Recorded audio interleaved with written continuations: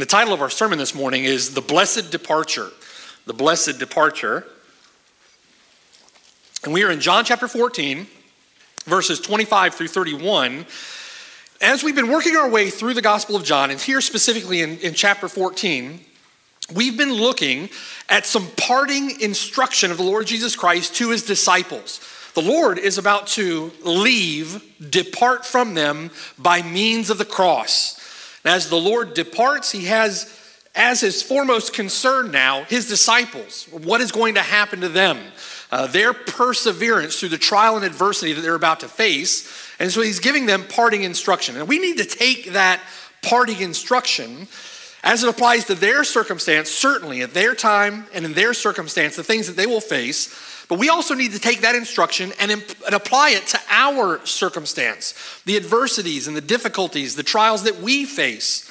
And we need to apply it to ourselves and our circumstances as well. Now I want to begin, if you'll bear with me for a little bit this morning, I want to begin with a summary, if you will, of our responsibility to God in this Christian life. It's a summary, if you will, of our responsibility in the Christian life to live for the Lord Jesus Christ, having been saved by him, having been redeemed by the blood of the Lamb. How are we then to live our Christian lives? And to do that, I want to begin in Matthew chapter 22. So turn with me to Matthew chapter 22. And look down beginning with me at verse 34. Now there are many places in the Bible where we could go to help us with this, to understand these things, all right? If we're going to talk about a summary of the Christian life, our responsibilities before God, how we're to live for him, we could go to several places in the Bible that speak to this very issue. And I just thought here specifically of one place, Matthew chapter 22, for us to do that together this morning. And again, what we're talking about is a summary of the Christian life. Those disciples in the first century had their context. They had their circumstances. They had their Christian life to live out. All right? And the Lord Jesus Christ in John 14 is addressing that and the life they would face, the adversity that they would face, those things that are coming.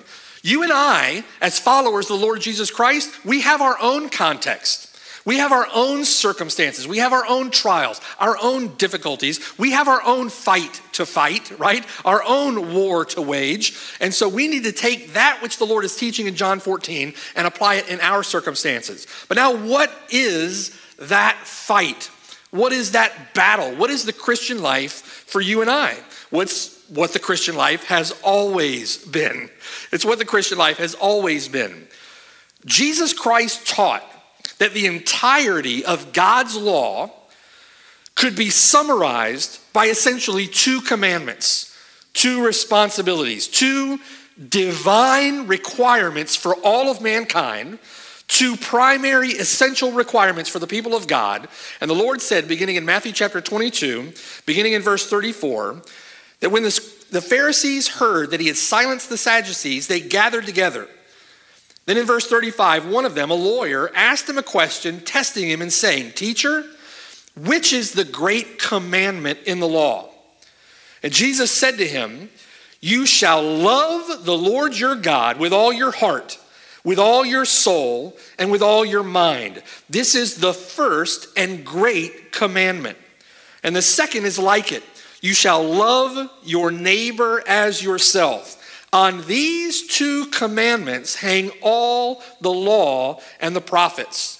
I want you to consider with me for a moment these two primary pursuits of the Christian life. One, love the Lord your God with all your heart, all your soul, all your mind. Mark 12, verse 30 adds all your strength, and we can add all the time, right? The second commandment is like it, love your neighbor as yourself. Now let's make some observations on these two primary pursuits of the Christian. One, notice first that the duty required here is love.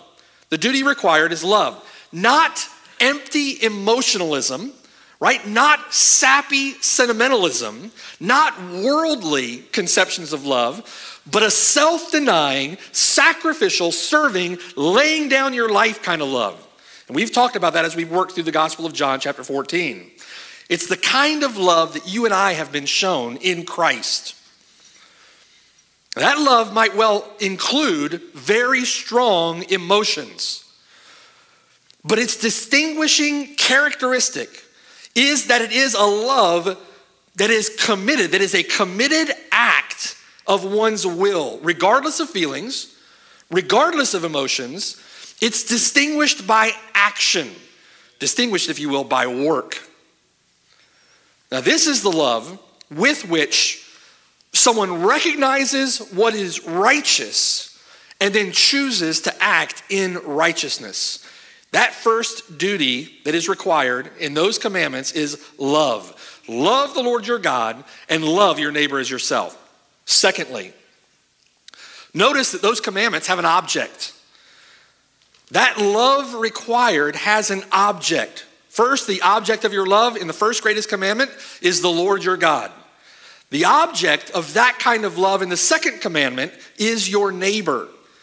Now, with respect to toward God, that love is defined by far more than mere intellectual belief. James tells us that even the demons believe that God exists, but rather than loving God with all their heart, with all their soul, with all their mind, with all their strength, they shudder, right? Faith in Christ is not saving faith without an all-consuming love for the Lord Jesus Christ. A loveless faith is nothing more than that which demons can claim. And remember the kind of love that we're talking about here. So we saw in John chapter 14, verse 15, this kind of love, this love for God, this love for our neighbor is a characteristic mark of a true, genuine believer, a true, genuine disciple of Christ. All right? That's toward God. Toward your neighbor, this love, the love toward your neighbor, is cut from the same cloth as the love that you have for God. In fact, those two loves are inseparable. They're inseparable, woven together. Love for neighbor naturally flows from a love for God. In 1 John chapter 4, verse 20, John says, "He who does not love his brother whom he has seen, how can he love God whom he has not seen?" Right? These two loves woven inseparably together. This love for neighbor is also a committed act of one's will. It is intentional. It is deliberate. It is purposeful. It's a committed act of one's will. Now, thirdly, notice third, that this love for God and love for neighbor is to be unreservedly expressed, fully expressed. Love for God is to be with all your heart. Love for God is to be with all your soul, all your mind, all your strength, and all that implies all the time. Is there any question about what is called for in the Christian life with respect to love toward God, right? It encompasses the entire being, everything you've got, your whole being. With your whole being, you are to love the Lord your God. He gave everything for you, not sparing his own son. You're to give everything for him, not sparing even your own life. Do you see? Now, love for your neighbor is to be unreservedly expressed also. It is to be just as you love yourself. Your love for your neighbor is to be measured by your love for yourself. And Paul said, no one ever hated his own flesh, but nourishes it and cherishes it.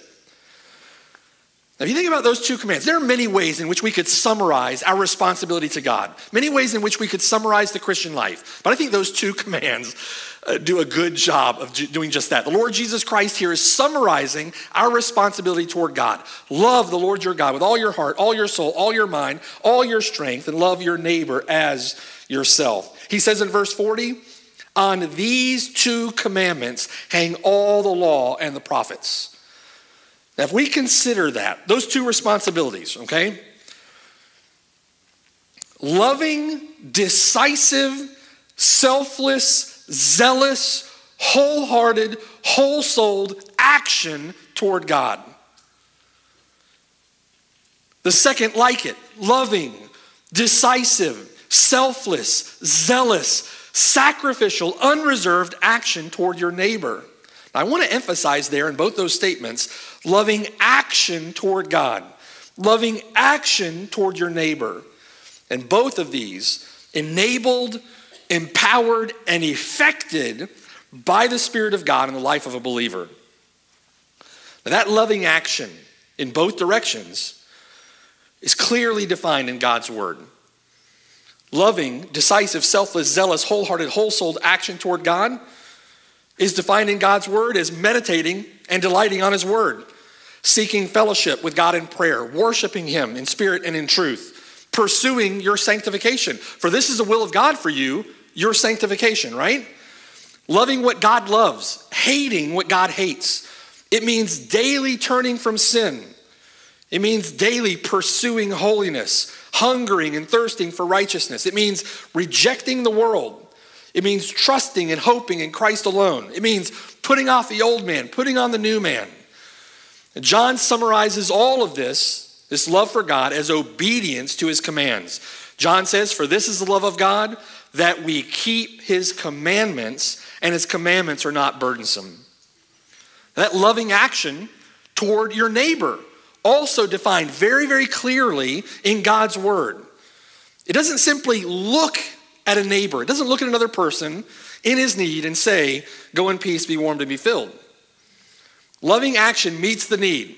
And by the way, what is his greatest need? Christ, salvation, the gospel. Amen.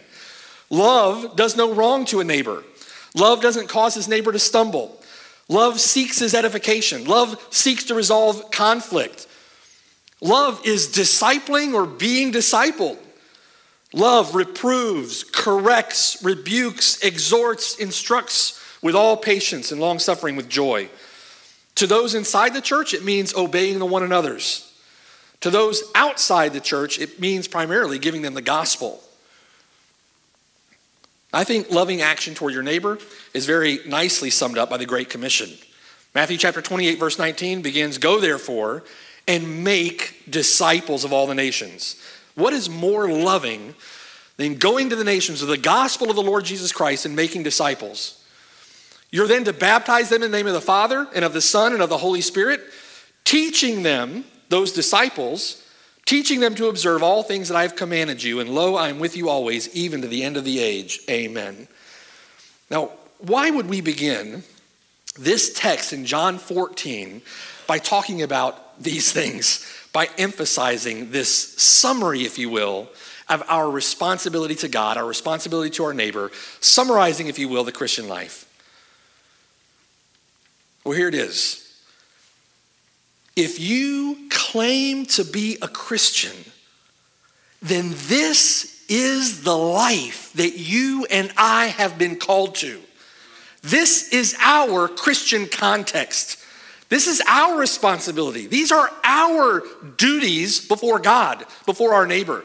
This is the summary of our Christian life. Love the Lord your God with all your heart, soul, mind, and strength, and love your neighbor as yourself.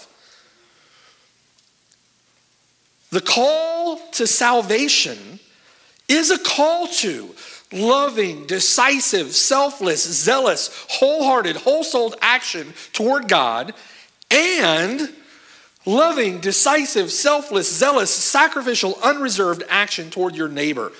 The Christian life is a proactive life. The Christian life is a loving life, an acting life, a selfless life, a decisive life. It's an intentional life. It's a deliberate life, a purposeful life. You and I have been left with a mission. The Lord Jesus Christ has departed by means of the cross, gloriously raised from the dead, and now sits in the heavenlies at the right hand of the Majesty on high, and he has left us with a mission. Now, what is it for the Christian life? Brother and sister, listen. It is that we love the Lord our God with all our heart, soul, mind, and strength, and we love our neighbor as ourselves. It's not just coming to church. I don't know, I know, right? If you're out witnessing, you run into this all the time. And when you're talking to people, the sum total of their Christian life could be summarized by, I go to church. It's not just coming to church. It's not just avoiding sin. I don't smoke anymore, so I'm a Christian. It is loving the Lord Jesus Christ. It is loving God. It is loving your neighbor as yourself. It is denying yourself to do it. It's not simply taking a pie to a lady in your small group who's suffering with arthritis. Now, are all those things good? Amen, those are all good. But that is not the sum total of the Christian life. The Christian life is in action, taking action to love the Lord your God with all your heart, soul, mind, and strength, and your neighbor as yourself. This error is predominantly what we see when we look at most professing churches today. When we look at most professing Christians today, I believe these things. I have an intellectual understanding of these facts, right? And that's I'm a Christian. Or I go to church on Sunday. And you know what? I've been going to church on Sunday for as long as I can remember. Or, I meet with the Ladies Rotary every Wednesday afternoon and we have a little 5-minute Bible study. All those things in and of themselves are not bad things. But that does not summarize and encompass the Christian life. I'm certainly concerned. I don't want that to be the case with me. I don't want to live my Christian life that way. Listen, I did these things. I said that, you know what? I preached a sermon on Sundays. I stand before the Lord on Judgment Day, and I say, Lord, Lord, did I not preach behind a pulpit on Sundays in your church? And he says to me, depart from me. I never knew you, you who practice lawlessness. What about you? Is that describing your Christian life? Hey, I go to church on Sunday, I do some nice things. Is that what your Christian life is all about? Does that summarize your Christian life? Listen, that cannot summarize your Christian life. We have two fundamental responsibilities. With all our heart, with all our soul, with all our mind, with all our strength, we are to love the Lord our God. And it doesn't stop there. The second is like unto it. We are to love our neighbor as ourselves. Obeying his commands, pursuing him in his word, putting off sin, putting on righteousness, obeying the one another's, evangelizing the lost. Not only are these commanded by God for every single Christian, they're also marks of having the Holy Spirit. And if you don't have these marks, you don't have the Spirit of God.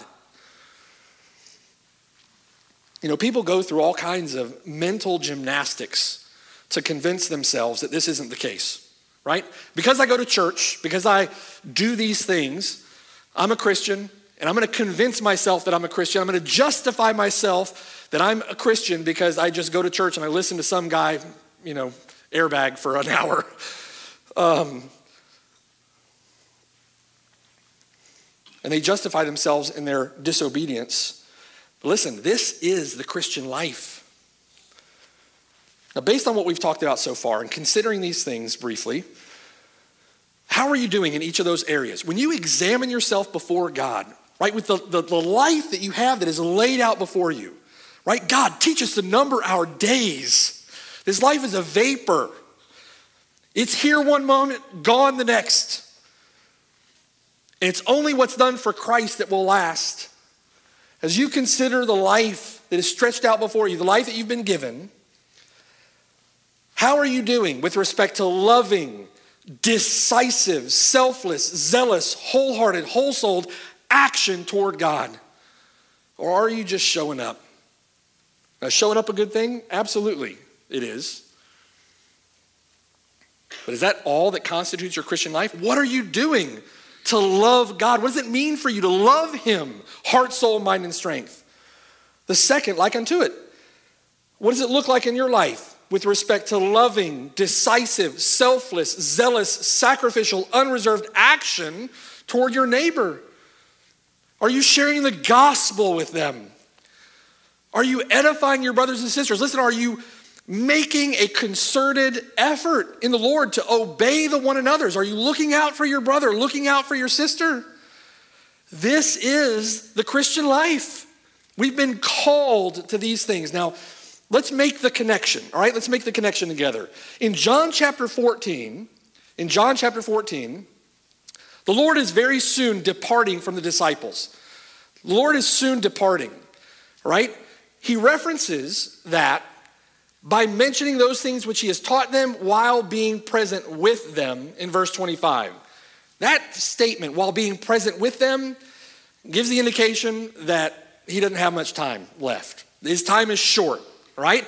And that's also those things that he has taught, specifically referencing those things that we ourselves have learned from him as he has taught the disciples now in the upper room through John chapter 13 and John chapter 14. They're going to face tremendous adversity, tremendous difficulty. His concern is their perseverance in the faith. They stay the course. Satan will sift them, but he has prayed their faith will remain. But, now think about it, having loved his own who are in the world, he loves them to the very end. He ensures for them by his departure that they have every spiritual blessing necessary in order for them to make it. Now here's the glory of John chapter 14 and the truth of what the Lord Jesus Christ is teaching here. Their way is hard. Are you and I going to have to face some of the things that they faced? Maybe not. I mean, we haven't faced anything like that in our Christian lives. Their way is hard, but they have every spiritual blessing necessary for them to make it. The Lord Jesus Christ has loved his own, and he has loved them to the end. He's given them these glorious blessings. Look at verse 16. In his absence, he sends them another helper to abide with them, the Spirit of truth. Verse 18, he doesn't leave them orphans. He himself comes to them. Look at verse 19. They will be witnesses of his resurrection. And they're going to testify of that. And then look at verse 23. The triune God will make his home with them. Now in our text this morning, in verses 25 through 31, the Lord is preparing to depart this world by means of the cross. And we have more, in addition to those already described that we've already talked about, we have more glorious blessings to talk about this morning. For you and I, in our Christian life, if it were left to us, we would be utter and complete and total failures. We have no power whatsoever to do these things, to live this way. But the Lord Jesus Christ, in God's grace and in his mercy to us, afforded to us by the death of the Lord Jesus Christ, we have every spiritual blessing necessary to lay hold of what has been commanded, to lay hold of our responsibilities in the Christian life, and to live for Christ. Every blessing we need, if we will do it, lay hold of that for which Christ Jesus has laid hold of us. Just as they did for those disciples who lived and served the Lord in the first century, these glorious blessings are available to you and I. They're available to you and I in Christ to help us live for Christ today. Now, we're not faced with the same circumstances, but the threats that you and I face are very real and very deadly and very dangerous. They faced severe persecution. That may be coming for us too, by the looks of things. But we face a world that is pressing in on every side with the promise of pleasure. That's our fight. Do you see? They faced danger crowding in on every side. We face competing priorities crowding in on every side. They faced hunger, virtual homelessness, nothing but the clothes on their back. And we have plenty. More by far than we need. We have leisure. We have pleasure. You know, if you look at the Old Testament examples of these things, I got the picture, I remembered Uriah.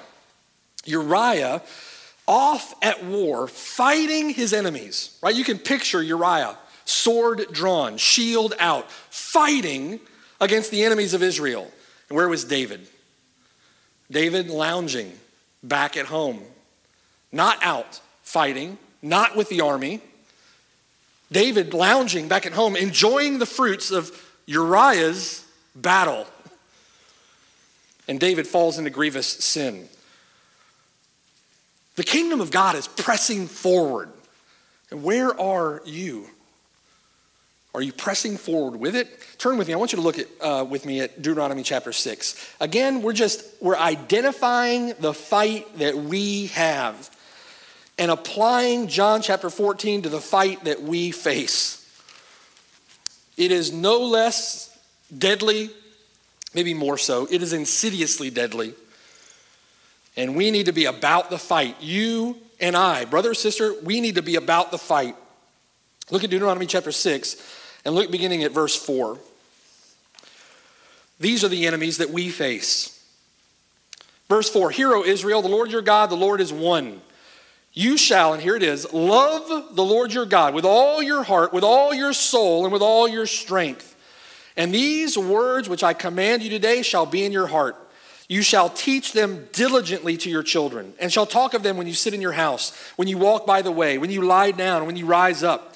You shall bind them as a sign on your hand. They shall be as frontlets between your eyes. You shall write them on the doorposts of your house and on your gates. And why? Why were they instructed to do these things? Because they were prone to forget. They were prone to forget. Are you and I prone to forget? Yeah, we're prone to forget. We forget our name if we weren't reminded. We're prone to forget. Here, they're prone to forget. Why were they to do all these things? Because they must remember to love the Lord their God. Look at verse 10. So it shall be, when the Lord your God brings you into the land of which he swore to your fathers, to Abraham, Isaac, and Jacob, to give you a large and beautiful cities, which you did not build, houses full of all good things, which you did not fill, hewn out wells, which you did not dig, vineyards and olive trees, which you did not plant. When you have eaten and are full, then beware. Beware lest you forget the Lord who brought you out of the land of Egypt from the house of bondage. That's our danger, isn't it? We live in these circumstances, and we have a tendency to forget. You're not first an engineer. You're first a disciple of the Lord Jesus Christ. You're not first a teacher. You're first a disciple of the Lord Jesus Christ. Listen, you're not first a husband. You are first a disciple of the Lord Jesus Christ. You're not first a mother or a father. You are first a disciple of the Lord Jesus Christ. Do not forget the Lord your God. We are going to be hemmed in on every side by dangers and toils and snares which this world and Satan has erected against us. And those come in the form of leisure and pleasure and forgetfulness and neglect and indifference. We forget the Lord our God. He says, verse 13, you shall fear the Lord your God and serve him, and you shall take oaths in his name. You shall not go after other gods, the gods of the peoples who are all around you. For the Lord your God is a jealous God among you, lest the anger of the Lord your God be aroused against you and destroy you from the face of the earth. You shall not tempt the Lord your God as you tempted him in Massah. You shall diligently keep the commandments of the Lord your God, his testimonies and his statutes which he has commanded you. And you shall do what is right and good in the sight of the Lord, that it may be well with you, and that you may go in and possess the good land of which the Lord swore to your fathers, to cast out all your enemies from before you, as the Lord has spoken. And when your son asks you in time to come, saying, what is the meaning of the testimonies, the statutes, and the judgments which the Lord our God has commanded you? And you shall say to your son, we were slaves of Pharaoh in Egypt. Listen, son, I was a slave to my sin, and the Lord Jesus Christ saved my wretched soul. That's what the Lord did for me. Son, daughter, you want to know why I'm sold out for the Lord Jesus Christ? Because he saved me. He forgave me. He put his spirit within me. We have glorious blessings, right? And the Lord brought us out of Egypt with a mighty hand, verse 22. And the Lord showed signs and wonders before our eyes, great and severe, against Egypt, Pharaoh and all his household, shown us severe and great judgments on this world already, and the judgment is coming. Verse 23, then he brought us out from there, that he might bring us in to give us the land of which he swore to our fathers, And the Lord commanded us to observe all these statutes, to fear the Lord our God for our good always, so that he might preserve us alive as it is this day. Then it will be righteousness for us if we are careful to observe all these commandments before the Lord our God as he has commanded us. Our fight is forgetfulness, indifference, apathy. These are the enemies that we face. But listen, that doesn't relegate us to merely rolling over in the Christian life and just hanging on until the end, right? You can have that attitude of circling the wagons and saying, you know what, I gotta hang on to the end, right? We're not to live like sluggardly, comfortable cowards. We're to press forward in the Christian life. We're not to be silent. This world is not to push you or I into the privacy of our own homes. We are to be heralds to this generation. Those men in the first century, or with the Lord in John 14, served the resurrected Lord until their deaths. And they were men with a nature like ours. We are to serve him until our deaths as well. All our heart, soul, mind, and strength, and our neighbor as ourselves. The Lord does not leave us. The Lord does not leave us impotent. Praise God. The Lord does not leave us beleaguered. The Lord leaves us with every spiritual blessing we need to be victorious in Christ. The one who forgives also empowers. The one who justifies also equips. He enables. We have these blessings from God. If you want to stop living what maybe you this morning might characterize as a defeated Christian life, if that's you this morning and you want to stop living that way, then lay hold of these blessings. We have tremendous blessings.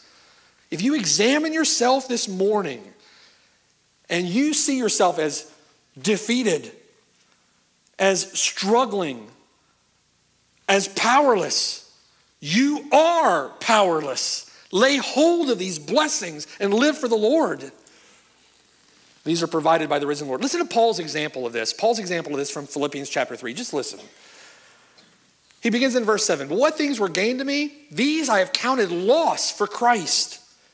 Yet indeed, I also count all things lost for the excellence of the knowledge of Christ Jesus my Lord, for whom I have suffered the loss of all things. And I count them as rubbish, Paul says, that I may gain Christ and be found in him, not having my own righteousness, which is from the law, but that which is through faith in Christ, the righteousness which is from God by faith, so that I may know him and the power of his resurrection, and the fellowship of his sufferings, being conformed to his death, if by any means I may attain to the resurrection from the dead.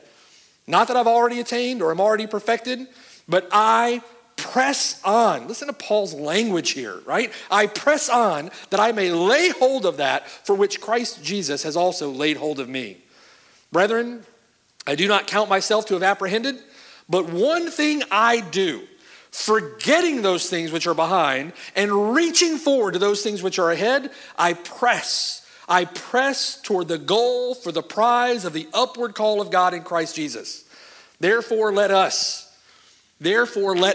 brothers and sisters, right? As many as are mature, have this same mind. And if in anything you think otherwise, God will reveal even this to you. Nevertheless, to the degree that we have already attained, let us walk by the same rule. Let us be of the same mind. And why does Paul emphasize that? Let us be of the same mind.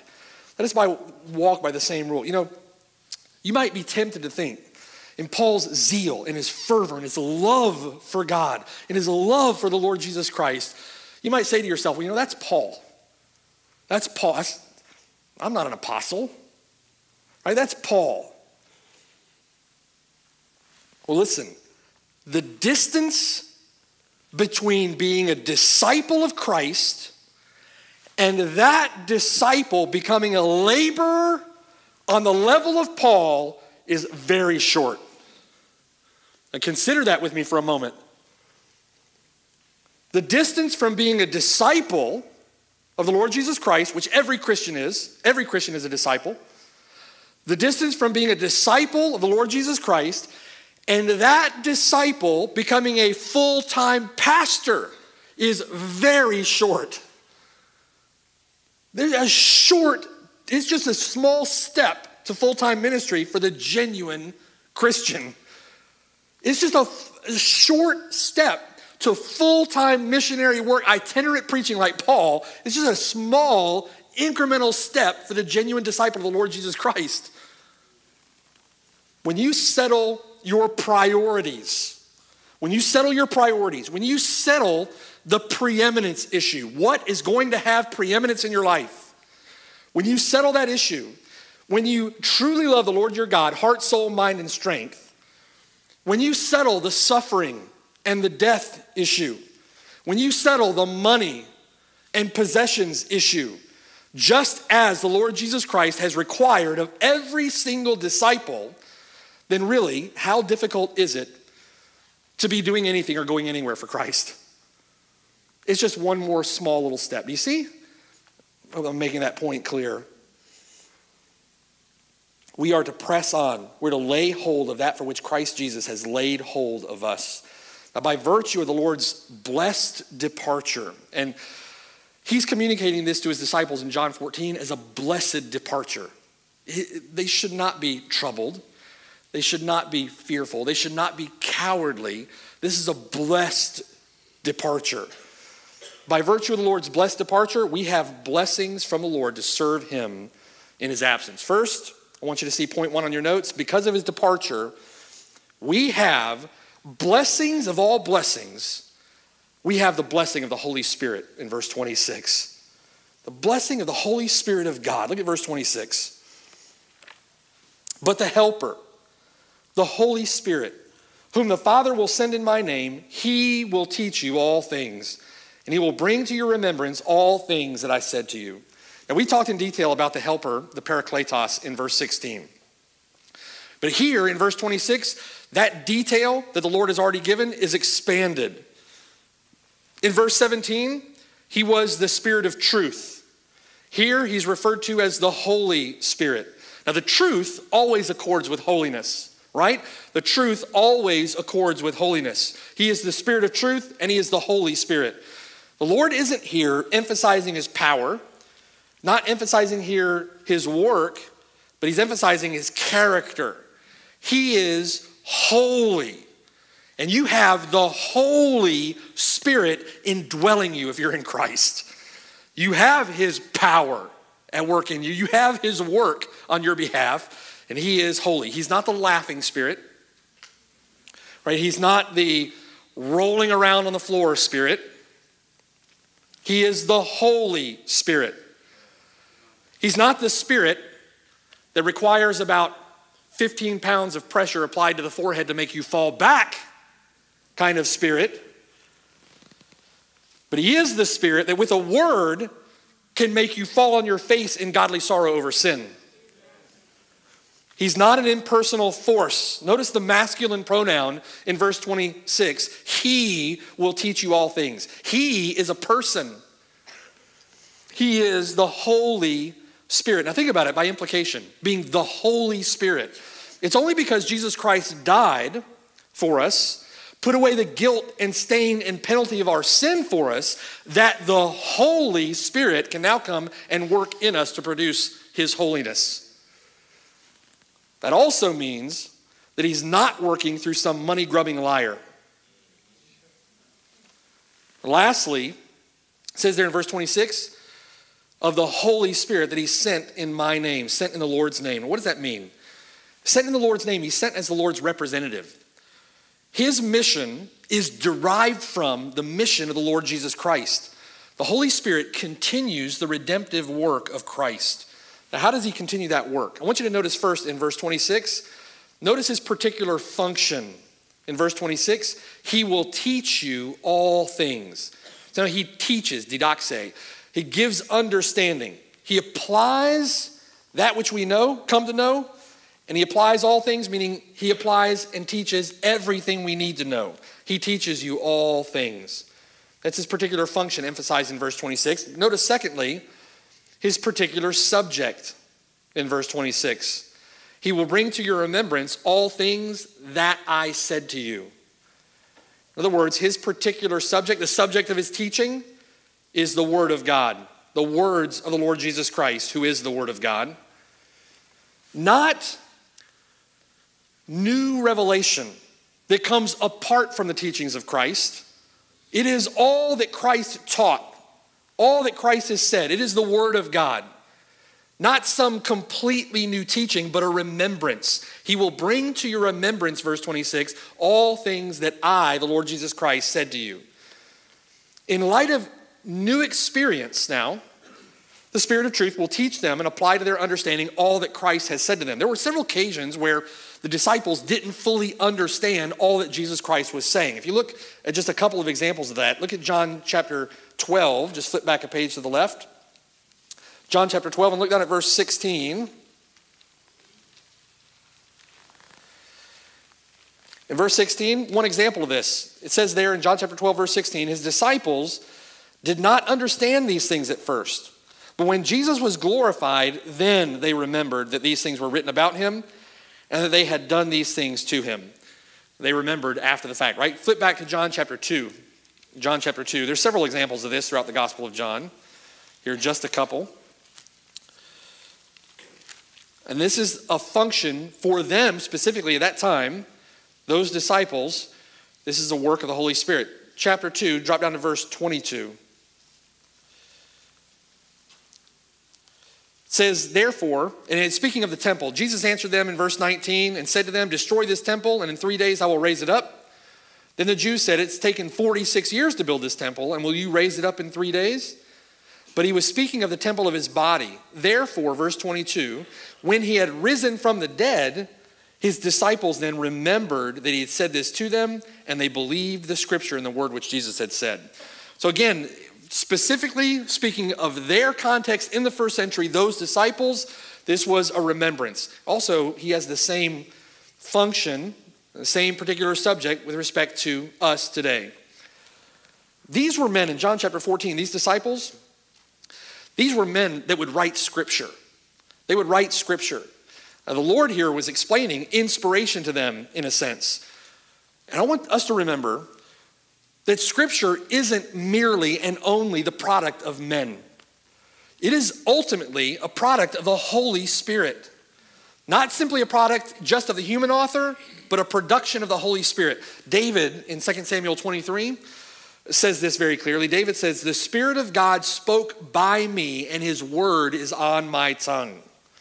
Here in the New Testament, we see that same doctrine taught where holy men were moved along as they wrote by the Holy Spirit. They were writing the very words of God, and Scripture is a product of the Holy Spirit. For us, though, this also has application. The Holy Spirit, in ministering blessings to the people of God, works exclusively through the revealed Word of God. The Holy Spirit teaches us the Word of God and calls to our remembrance all things that Christ has said. He ministers blessings through the revealed Word of God. Now, with that statement, we refute and reject every false teaching that Satan has brought into the church under the pretense of the Spirit of God. Think with me about that statement for just a moment. We have to understand that in the same way in which Satan has attacked the person and work of the Lord Jesus Christ, he has and will attack the person and work of the Holy Spirit. In the same way. Now, how are we to know what is false and what is true? Every doctrine or practice attributed to the Holy Spirit that does not accord with the revealed Word of God is not a teaching or practice of the Holy Spirit, but is rather a doctrine of demons. It cannot be any clearer in the Word of God. Every doctrine or practice attributed to the Holy Spirit that does not accord with the revealed Word of God is not a teaching or a practice of the Holy Spirit. It is rather a doctrine of demons. And that, in large degree, wipes out a vast majority of what is seen today as the charismatic movement.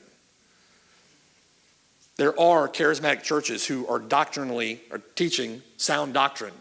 They are few and far between. Let me give you another application for the people of God. In light of the Spirit's teaching, right? In the light of the Spirit's applying and remembering ministry to the people of God, we have to recognize that the receiving and understanding of the Word of God is not a mere intellectual pursuit. The Word of God, we receive the Word of God is applied to our hearts, we understand the Word of God through a ministry of the Holy Spirit. It is therefore not an intellectual pursuit only, but it's also a spiritual pursuit. It's a spiritual pursuit, which means that we need to pray. We need to depend upon God. We need to ask for wisdom. We need to worship God through the Scriptures. We need to devote ourselves to the Word of God and devote ourselves to prayer. The temptation in all this, again, is to forget. Turn with me to look at Psalm 103 with me quickly. Psalm 103.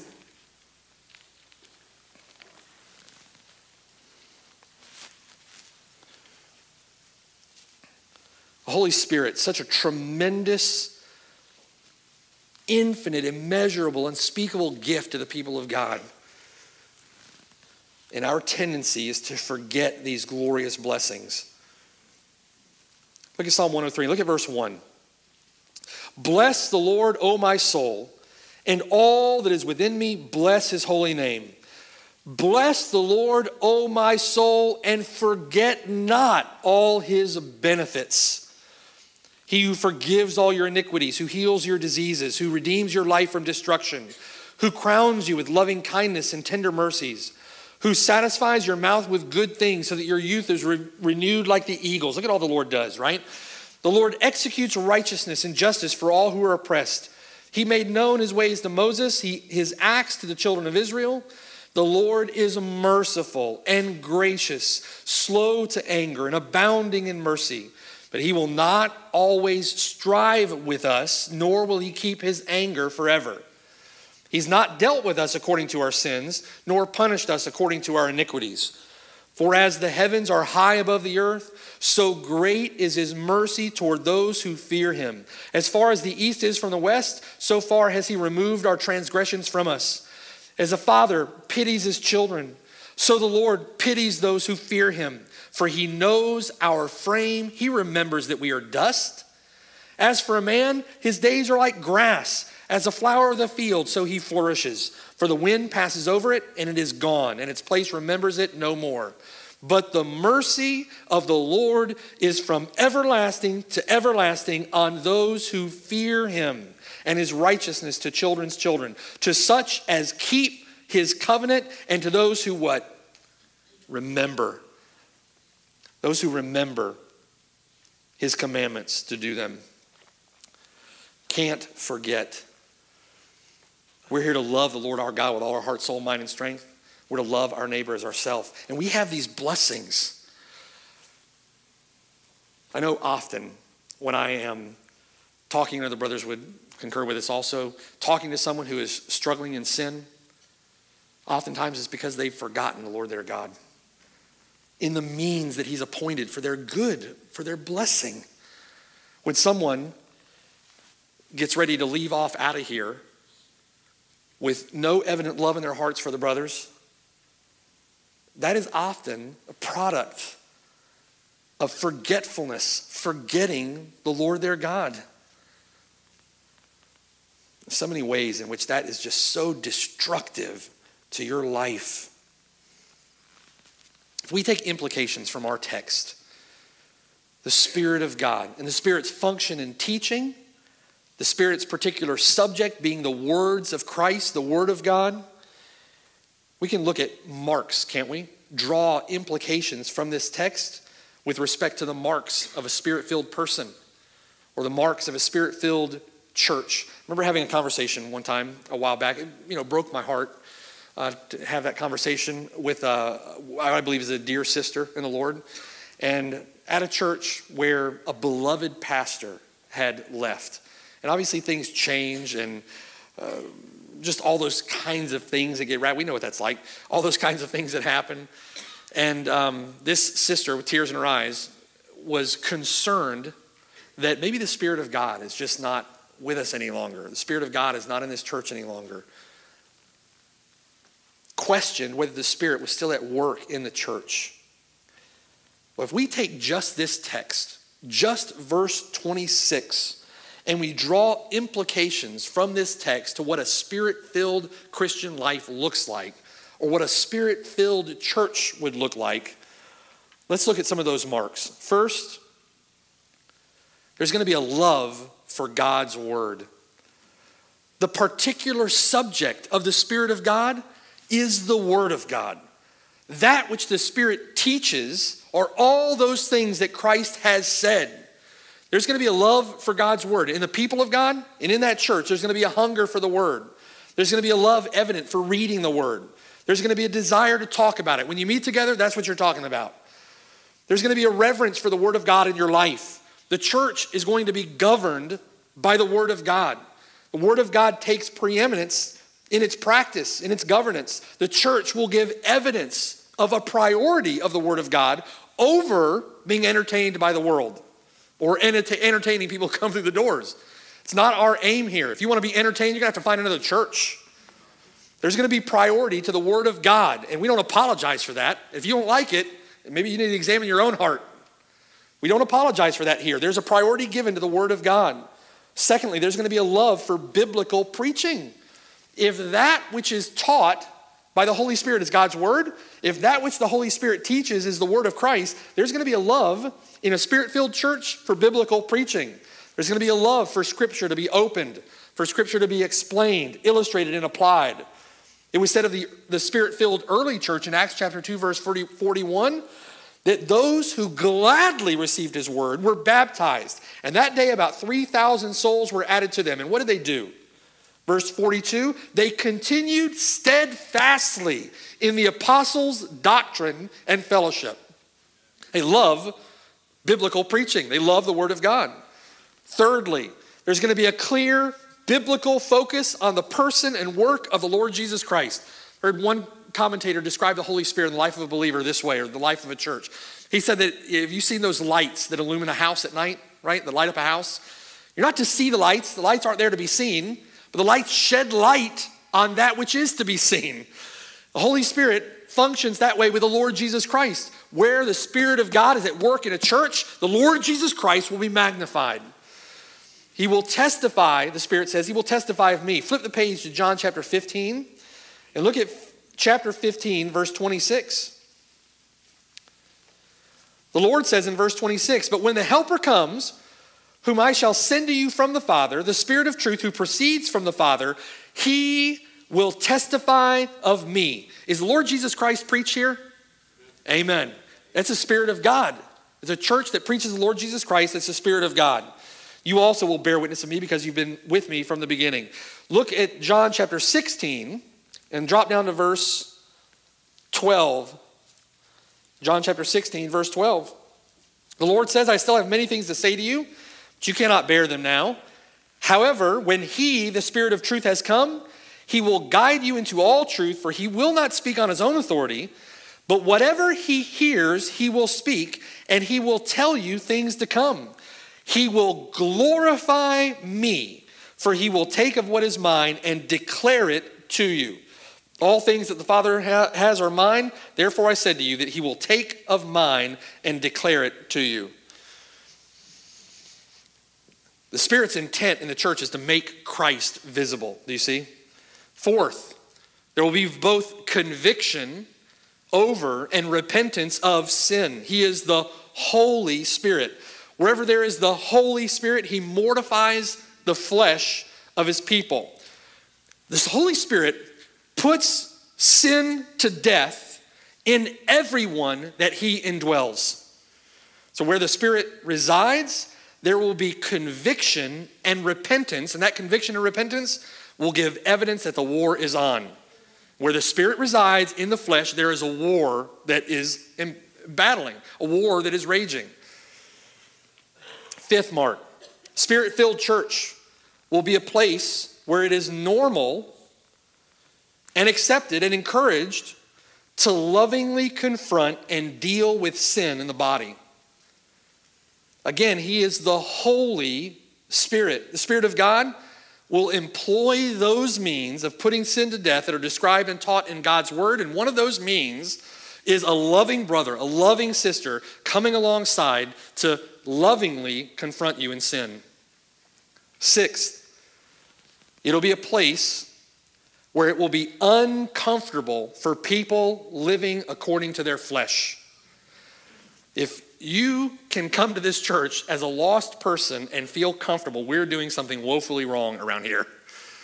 The genuine Christian knows they need conviction.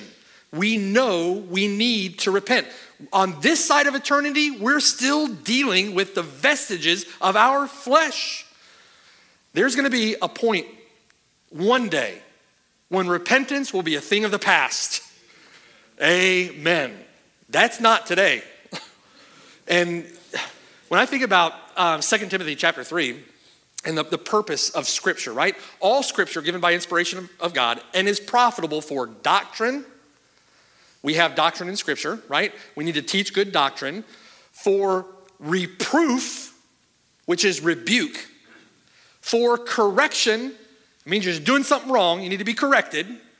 And instruction in the right way to do things, instruction in righteousness. All right? Two of those things in the middle, reproof and correction, that's what we need. We need all of it. But that happens in a biblical church. In most unbiblical churches, it simply doesn't happen. There is no reproof, there's no rebuke, there's no correction, there's no conviction. And we grow in conformity to Christ as we put off all that stuff that doesn't look like him. How do we put off that? We got to have it brought to our attention. We've got to repent of it. We've got to turn from it and put on righteousness. That is often a painful pursuit, often a painful thing to go through. It's what we need. It's what preaching needs to do. It needs to convict. It needs to convict. It also needs to encourage. We have glorious blessings from God in Christ, Holy Spirit being one of those. All right. Seventh. It's going to be a group of genuinely saved people. The Holy Spirit comes continuing the mission and work of the Lord Jesus Christ. You will see spiritual life in the people of a Spirit-filled church. Not perfection, but you're going to see the life. Church will be filled with regenerate people, not a group of people who made a decision and now live indifferently toward the things of God. Not that. You will see people who have been born again, spiritual life in the people of God, godly people producing fruit, bearing his mark of holiness. You'll see a humble people responding and repenting to the word of God, an obedient people actually striving and pressing to live for the Lord Jesus Christ, live according to his word. You'll see a serving people, an involved people, a people that prioritize and labor to preserve the unity of the Spirit and the bond of peace. Over time, you're going to see a church full of biblically knowledgeable and biblically astute people because the Spirit of God teaches us the Word of God, applies the Word of God to our hearts. Eighth, you're going to see people that exhibit the peace of God. Spirit-informed comfort, consolation, Spirit-empowered courage and boldness. And we'll talk about that, point 2 on your notes, next week. We have a lot to be grateful for, amen? Christian life is not easy. And if you have believed that, if someone has sold that bill of goods to you, you need to wake up to the reality, wake up to the truth. If you're not engaged in the battle, if you're not engaged in the fight, then you're not engaged with God's army. You're probably sitting back in a tent. But in all of that, the Lord Jesus Christ, knowing our frame, knowing that we are dust, knowing that we are weak, gives us every spiritual blessing that we need to make it. And they are glorious blessings. It is incumbent upon us, isn't it, to lay hold of those blessings that he's provided for us in Christ and to live for him. live for Christ in accord with those blessings. Depend upon God. Here specifically, point 1 on your notes, we need to rely upon the Holy Spirit. What a glorious blessing to the people of God. Amen. Amen. Let's pray. Father in heaven, Lord, thank you that you command what you will, but as Augustine prayed, Lord, that you enable what you command. You effect in the life of a believer what you command by your Spirit. We praise you, Lord, for that glorious blessing. Help us, Lord. We are often, always weak. We are often forgetful, negligent.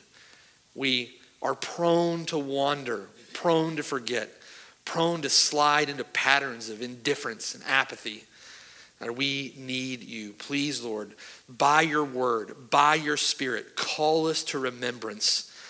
Teach us, Lord, all things that Christ has said. Apply these truths to our heart, Lord, and help us to love you with all our heart, soul, mind, and strength, and our neighbors ourselves. We love you, Lord. We pray all these things for your glory. We desire from the heart to be pleasing in your sight. It's in Jesus' name that we pray these things. Amen.